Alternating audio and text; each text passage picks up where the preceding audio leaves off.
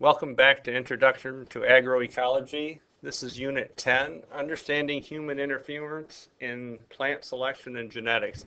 And basically what we'll be talking about in this unit is what we as a human population have done that we thought was good to feed the world population, and what we're finding out isn't very sustainable for the long-term future.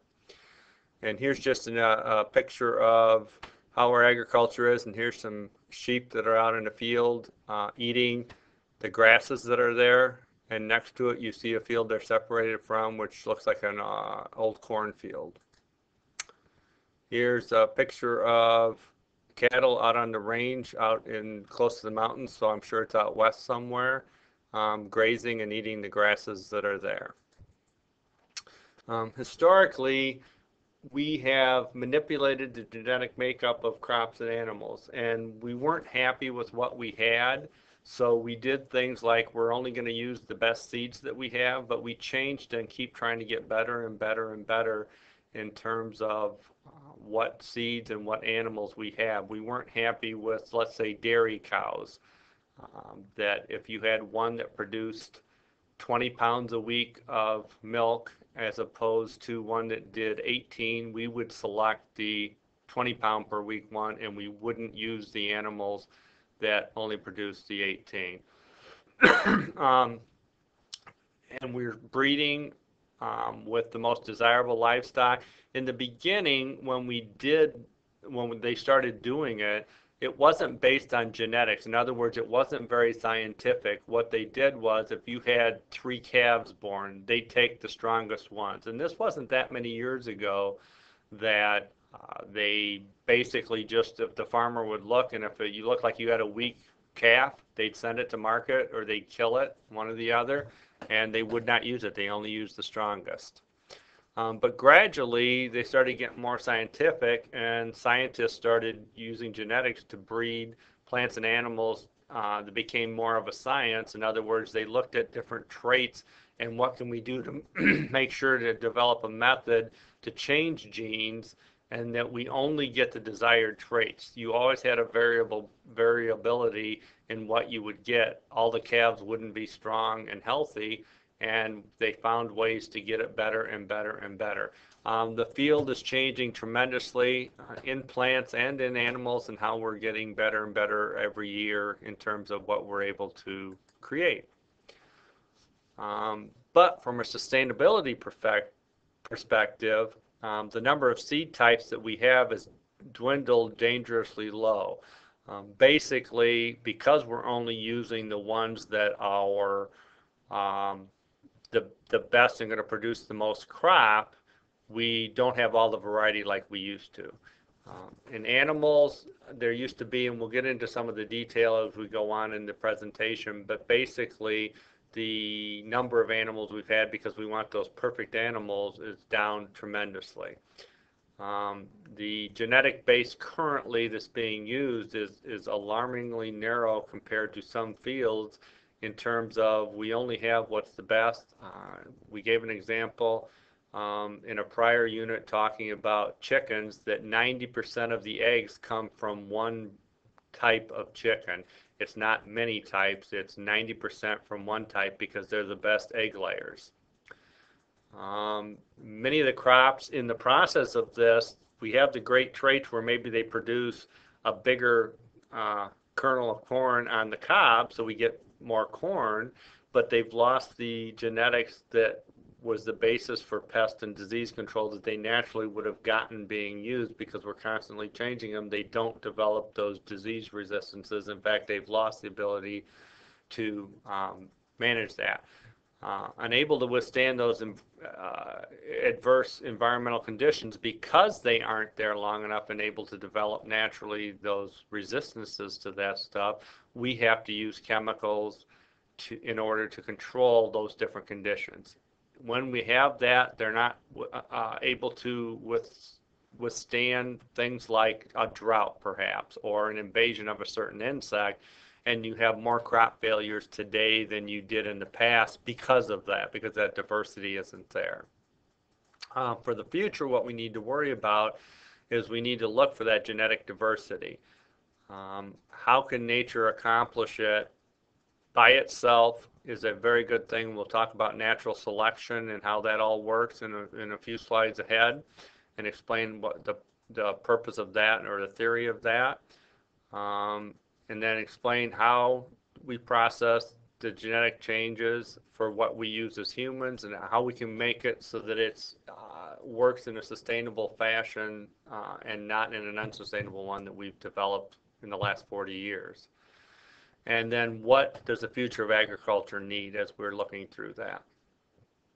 So we're first going to look at our natural resources, the genetic changes that we have in nature that we're going to take a look at.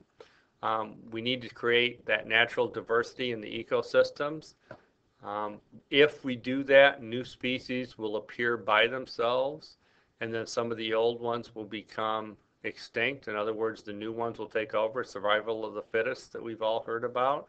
And then environmental changes that we've had in nature. We've had ice ages that have changed stuff. Everything's wiped out when the ice age comes and there's nothing that lives, and then everything starts growing again once the ice age moves away. So we've had that. We've had land masses move. At one time, the 7 continents were all together and they slipped apart over time. And we're now the 7 continents that we have. Mountains emerge and erode away, and that has to do with the plates underneath, the tectonic plates underneath the earth. We have the earthquakes that will change that, and that's how the mountain ranges have occurred. And that'll change over time, and you're talking millions of years. You're not talking about 10 years type thing. Even though we have earthquakes on a regular basis where these plates are pushing up against each other. And then all living organisms will adapt to these changes, or if they don't adapt, they're not going to make it and they'll die out. Natural selection, we talked earlier, we'll get to it, and this is basically, the definition is the gradual natural process by which biological traits become either more or less common in a population as a function of the effect of inherited traits on the different reproductive successes of organisms. And that's all occurring naturally. And it's happening by them interacting in their environment. It's a key mechanism of evolution. In other words, the change in the ecology happens naturally. And if we didn't have that change, that you wouldn't have what we have today.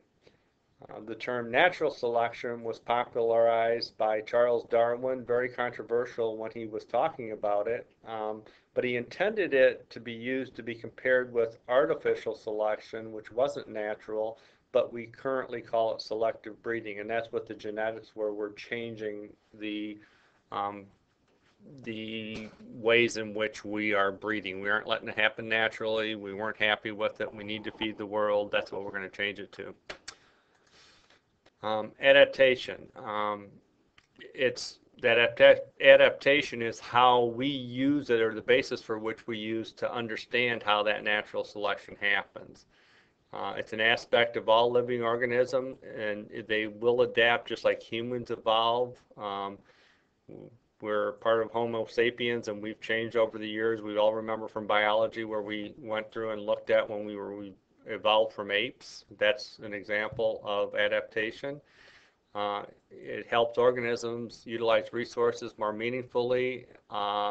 Different areas have different types of resources, and in order to survive, the organisms learn to adapt to use what they have in that area. And that's been proven in areas where they were isolated. One thing was isolated from another, and the organisms looked tremendously different in one environment than another based on what was available resource-wise for them to use. Production services from stress and pressures of the environment. Is something out in the open? Is there some other organism there that might help them survive? That'll get rid of some of the other predators that could be there. Assistance in reproduction. And then there's changes in local environments that are going to benefit organisms. That's why some organisms you'll see grasshoppers in some areas and not so much in others, and it's because they have the environment that benefits that, and the animals aren't and organisms aren't going to stay around. They're going to move around to where they have a better chance of living. Genetic variation. This is what helps in that natural selection and the changes that happen. No two organisms are identical to one another. Just like humans, we're all different. No one of us are the same. This change or variation happens in two levels: the genotype, which are the genes of the organism, and then the phenotype, which is the physical and behavioral expression of that genotype. In other words, how can they adapt to that? Examples of variations that we see in normal everyday life is the number of leaves on a tree. It's not the same in every tree. They're all different. Even if you had the same variety tree, two oaks, let's say, they wouldn't have the same number of trees even if you planted them at the same time. The size of the body parts. This is talking about animals where it's tails, ears, legs, and hoofs. It could also apply to that example of the leaves, and that the size of each leaf isn't going to be the same. Every leaf on the tree is not going to be the same size and shape. Also, within the different expressions of these characteristics, the variations tend to average out. In other words, when you have the differing leaves, they are generally within a certain range that they are, 2 to 3 inches long, that type of thing.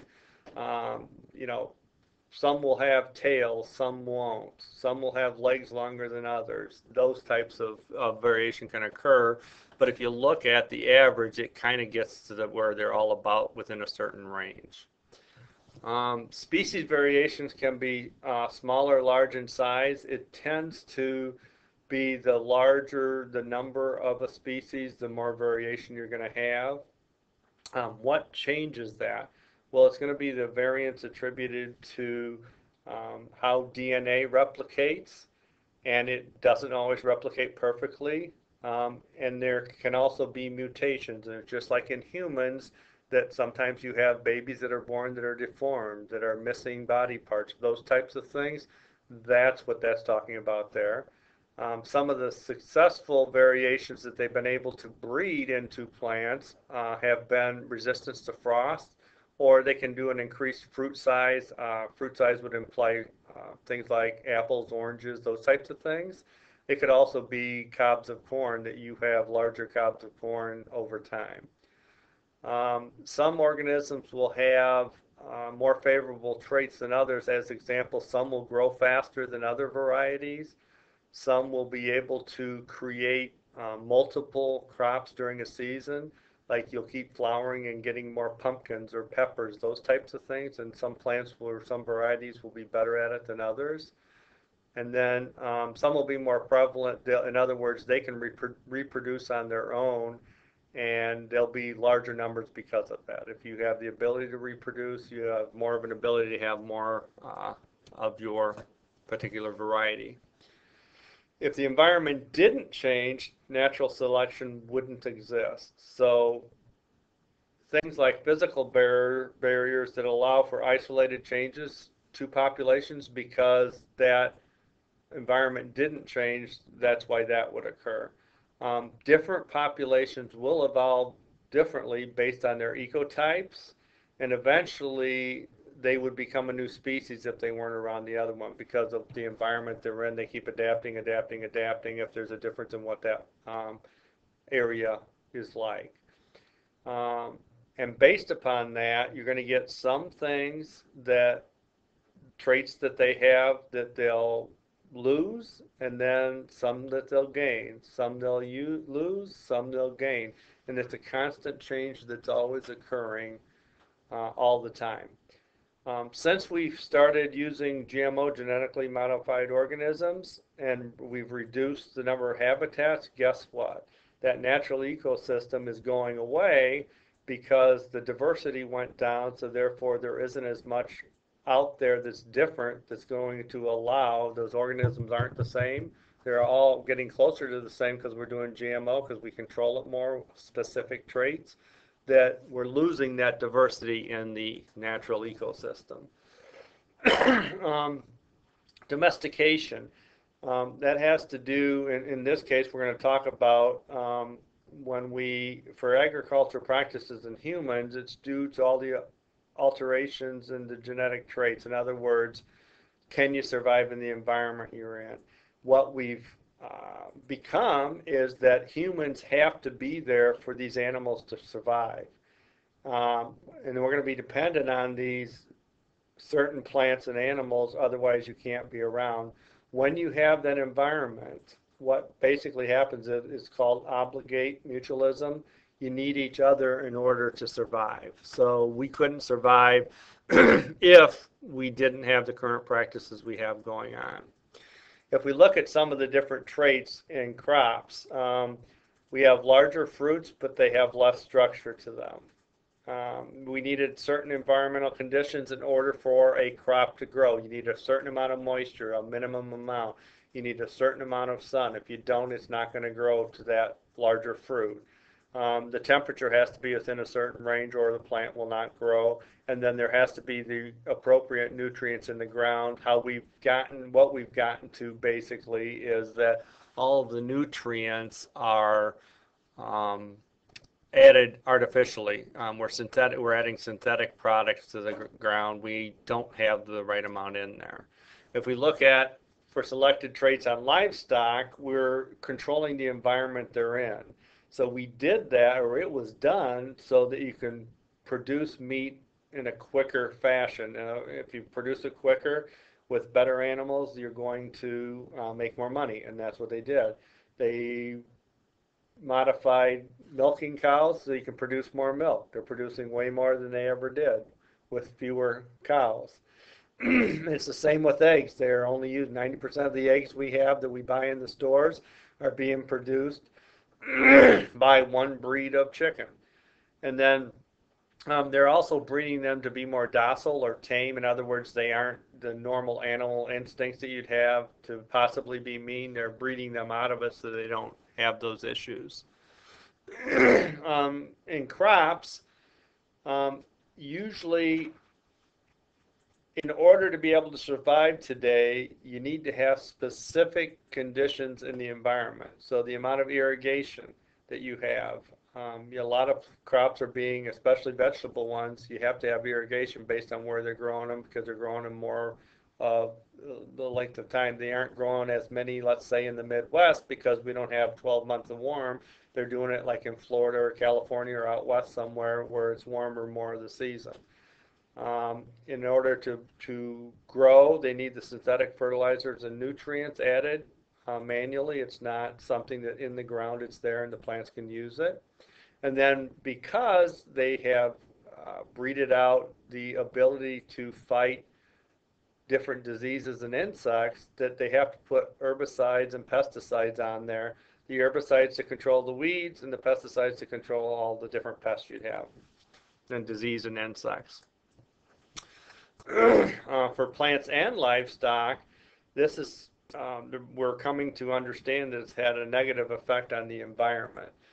If you have a negative effect on the environment, we're starting to find out that it has negative effect on human health. We certainly have degraded the soil resource. In other words, the biotics of the soil aren't as good as they were 50 years ago, let's say. And then the ability of plants and livestock to withstand what the environment is, the changes in the environment, is really, really a lot lower than what it used to be. We're finding that insects that are out there that we used to be able to control because we controlled them through pesticides and not other methods, they're becoming resistant to it, so we're having a bigger problem because they're tearing apart our crops that we have in certain areas. Also, because we put cattle in the big feedlots, we've had to give them hormones and antibiotics, the hormones to make them grow how we want them to faster.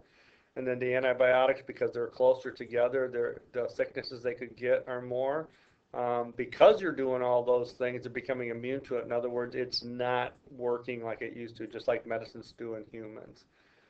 We're also finding that the herbicides that we use, that weeds are becoming immune to those herbicides. In other words, they aren't killed by putting herbicides on the ground. And we're also finding we're getting Roundup ready crops. We're finding that they're where new generations of weeds are coming out. They're calling super weeds that are growing faster and bigger than they used to in the past, and something like Roundup that supposedly kills all the weeds isn't going to work anymore.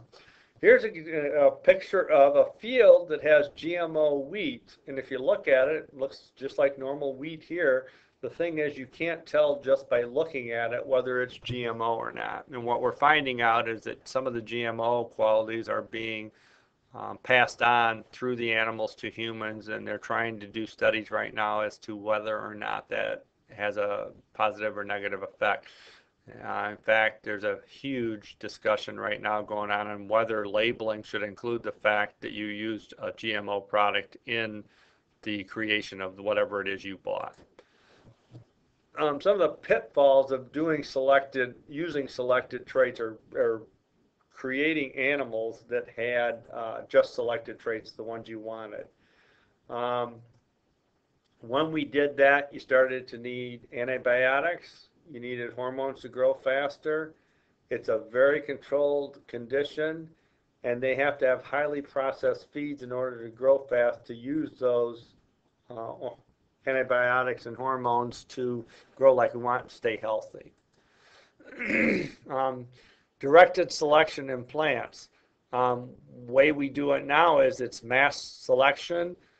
Some of the different ones we'll get into the discussion on are mass selection, and that's where you're picking just certain ones that a whole huge group that will work well. Pure line selection, where you keep growing and growing and growing something until you get just the best.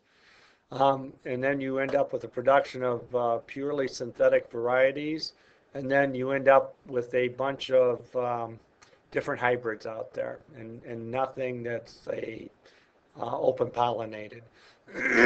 Under mass selection, you use the seed from prior crops that have the best qualities you're looking for. So in other words, if the seed that you get, if it's on a bad plant, you wouldn't take that seed. What you're looking for is a higher yield because that grew better. There's a chance it's more resistant to diseases if you had it. It's a landrace plant. In other words, it was something that was grown in your area, so it had adapted through natural selection to the local conditions. And that's about the closest we can get to natural selection. Because you use seed from the prior crop in this mass selection method of planting and growing crops, it's going to be the closest to being able to keep adapting if those conditions will happen. And then you'll get genetic variability because you're not getting a hybrid out there that would possibly not have it because it's a hybrid for a huge area, not just your specific area. Pure line selection, you're choosing a specific plant after you've done a lot of testing, like I had mentioned in the last slide.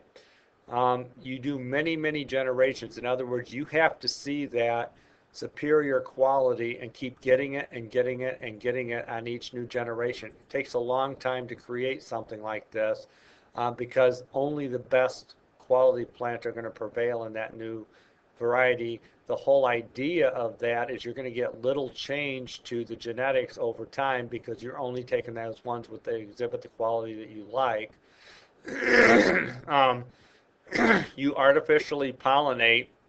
In other words, you don't let cross-pollination to occur naturally. You do it yourself to force only the plants you want to get your desired traits. Very expensive crop when you get seed when you buy that because it's it takes longer to create it, years and years. Production of synthetic qualities, you limit the parent plants only to superior plants.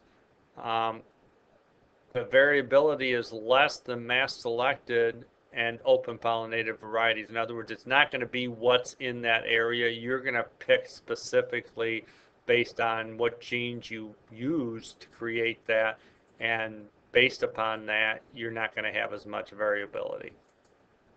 And then the last one is hybridization, and that's Today, that's the primary method that's used. We're going to get into a little bit later in the next unit talking about some of the effects of doing this, but basically most seeds that we plant today are hybrids. They are not open pollinated type plants. Um, it's a cross between two different varieties. That's how you get the best qualities. That's how you get the genes to go from one to another. And then if you have two purebred varieties that are planted, um, for example, corn uses the pollen from the parent plant and the seed from the producing line. So in other words, the pollen from the parent plant is going to go over to the line that has the quality you want. What they do is they remove the tassels, and detasseling a cornfield has happened for forever, but it's basically how you get two different ones to cross-pollinate. And because you're removing the tassels, the male flowers, you don't have that pollen going from the male to the male, so it comes from that other plant. So that's how you get the qualities that you want in corn. Hybridization in sorghum, you introduce male sterility. In other words, you create something that's sterile, and it's used as a way to produce the parent. And it's just because sorghum, how it works, it needs to be done this way in order to create a hybrid variety. It usually produces offspring that's very different from the parent plant. In other words, it's not true to the type, so it might not be suitable for planting. New seeds would be created every year. So one of the things in hybridization is that's different than from open pollinated is you need to get new seeds. Most farmers, like I said, because you're using cross-pollinated versions, you have to do it and have to buy new seed every year. If you took what was there, if you took corn from the cobs from the field and tried to plant it, you would not get the same type of plant. Induced polyploidy, it allows for the perpetual use of pure line crops, and the pure line crops were the ones that you create by different generations. You keep one more using just the best plants, and then you're going to get less of a chance of ever getting bad ones. Eventually, you're going to get all good ones. They can use, in this one, they use a chemical stimulate to create new polyploids, and the polyploids are the genes within it. What do they use this for? Basically, they can do it with wheat, corn, coffee, and cotton. And this is getting down to the gene level. This is a controversial area that they're taking the genes from one and putting it into the other when they're creating it. And this is what people are getting really afraid of. Is it okay or isn't it? Yeah, transgenic modification. And this is an example of a cow that was basically transgenic modification is that it is a cow that's not there's not insemination. It's artificial insemination to create this cow, and you did not use the bull, but basically it's taking just those genes you want to create a brand new animal. Real controversial, because you take that single gene from one organism to a completely unrelated one. One of the other examples of transgenic modification that's going on right now is there's a place out east, I believe it's in Philadelphia, that's trying to create tilapia that grows in less time than the others, and they're taking a gene from a completely different animal and putting it in the fish. And what they're saying is, does it, because it's growing faster, is it changing the makeup of the fish, and is it safe to eat? That's something that totally hasn't been answered. The fish seem to be fine. They seem to grow. But basically, the reason they're doing it is to grow more fish quicker. They're going to feed more people, but they got to make sure it's safe. So that's what they're looking at, because what you're creating is something different or custom with different traits than what it was originally. So some people like it, some people don't, but we'll find out. And here are the attributions. for the pictures we had.